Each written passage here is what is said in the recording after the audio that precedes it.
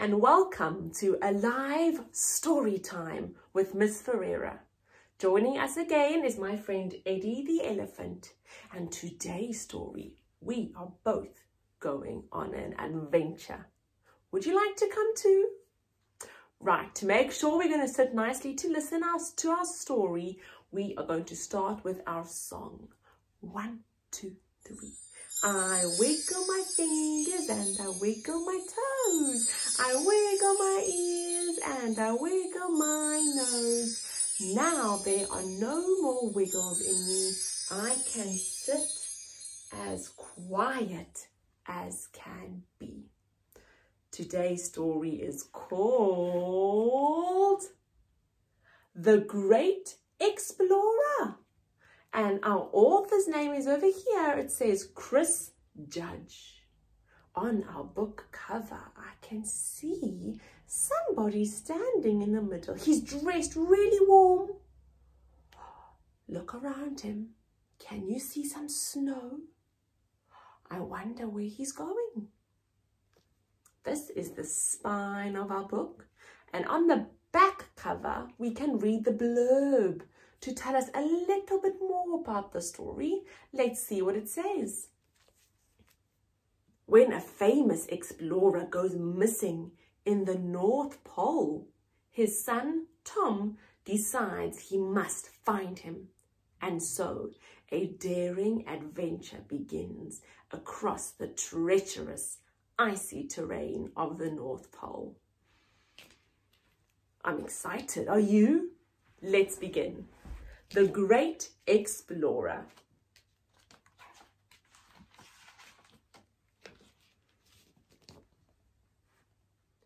Tom's dad was a famous explorer. One morning, when Tom went down to breakfast, he was shocked to see a picture of his dad on the front of the morning paper. His dad had got lost while exploring the North Pole.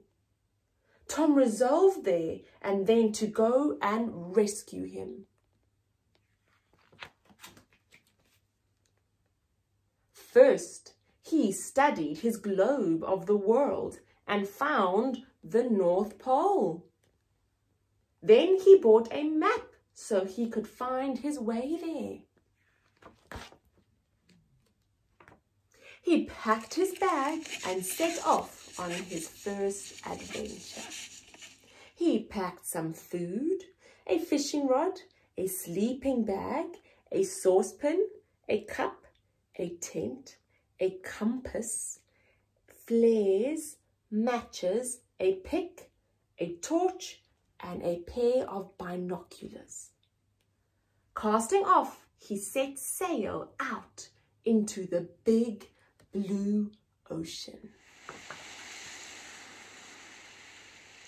After sailing for many weeks, Tom knew he was close to the North Pole when gigantic icebergs appeared on the horizon. As he sailed on, he saw lots of beautiful shapes on the ice. It was the most magical place he had ever seen. But soon the ice got thicker and thicker, until eventually the boat ran aground on the ice. Fortunately, Tom had a hot air balloon on board. He pumped it full of hot air, and soon it was ready to take off. He unhitched the rope and up it went. As night fell, the spectacular northern lights lit up the sky. Tom was amazed.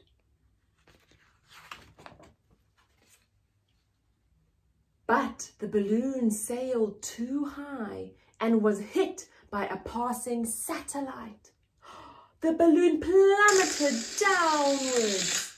Ah! Tom screamed with fright.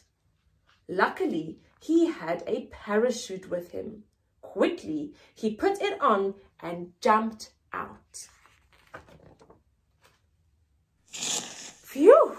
That was a close shave, he thought, as the balloon crashed to the ground.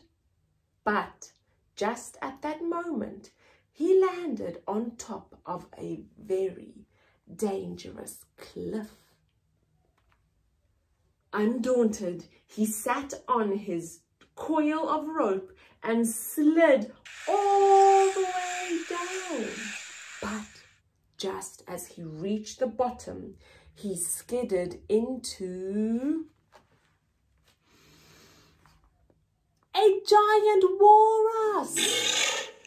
Tom ran away as fast as he could until he reached a dangerous river of broken ice. So he jumped, hopped, skipped, bounded and leapt across the ice until he was safely on the other side.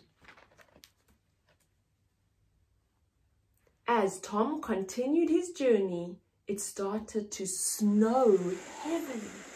The blizzard grew wilder still, so he decided to pitch his tent.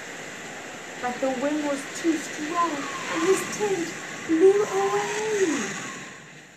Fortunately, he spotted a small cave. He crept inside and was just settling down to have a rest when a giant polar bear leapt out. Tom ran away as fast as he could. It was getting dark, so he decided to build an igloo to shelter in.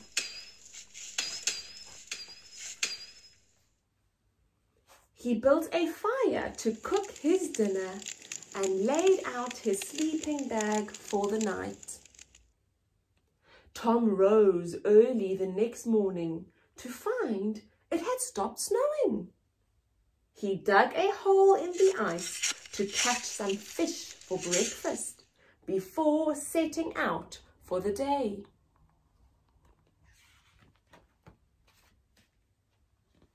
Finally, just as the sun was setting, Tom spotted a familiar tent on the horizon. "Dad!" he shouted as he ran as fast as he could towards it. His dad was so happy to see him. He had broken his foot when he fell from a cliff and had been unable to let his rescuers know where he was.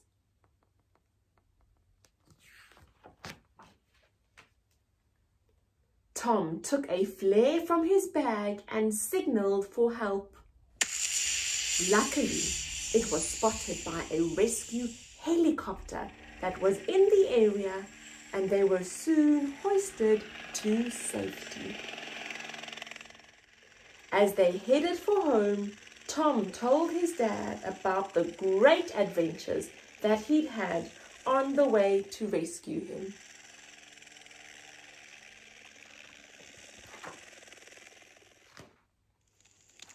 "We will call you the great explorer from now on," said his dad proudly when they were safely home.